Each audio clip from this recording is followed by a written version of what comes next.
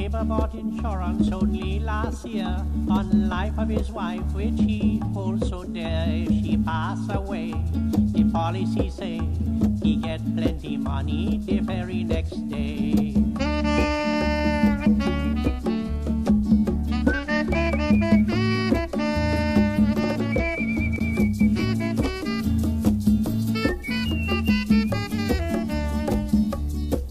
If the Lord forbid she fall out a tree, insurance pay double indemnity. If she suffer accidentally, insurance pay husband plenty money.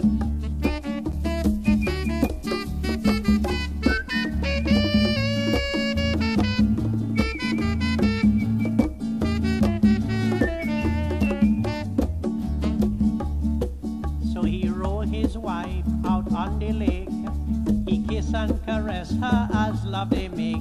Then suddenly he rise and he start to bawl. When splash in the water, his wife she fall.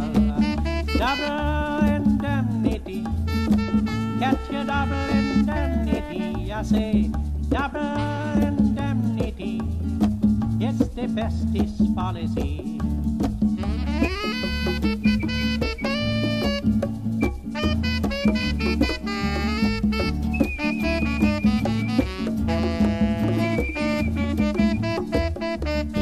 To the shore in anticipation to sign double indemnity application. But later on, when at home he arrive, he sees his loving wife very much alive.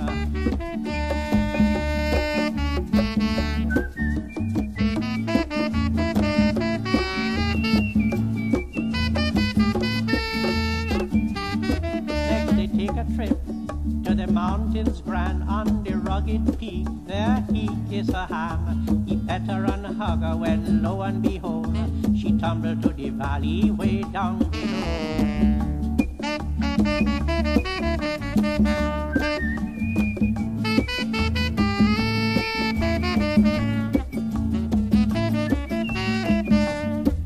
He called insurance man immediately to inform him of the terrible tragedy.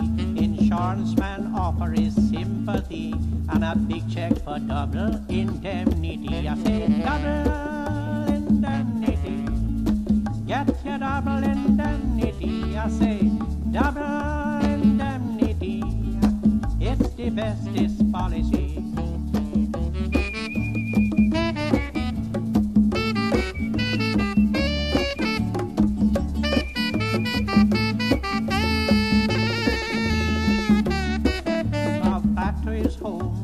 Happily rush, he planned to move into a hotel flush. But when he opened the door, what you think he found? His lovely little wifey, all safe and sound.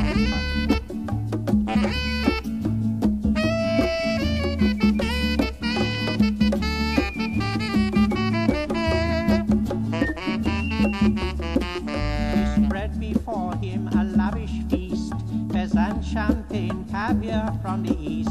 She cooed in his ear, honey, hope you don't mind, this salad dressing full of strychnine.